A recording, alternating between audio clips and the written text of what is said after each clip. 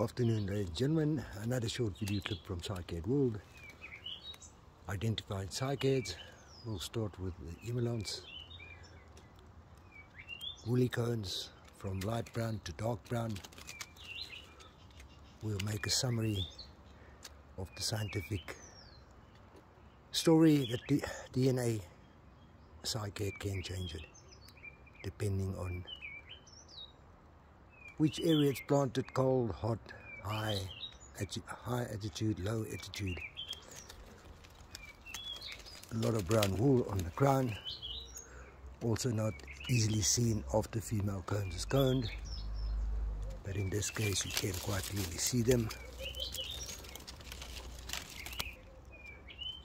Nicely formed pinnas, boat shape locked.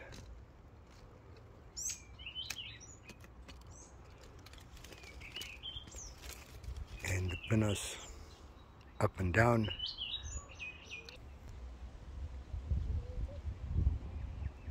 Overall silhouette on the cycad. Another specimen on the silhouette of the emerlons.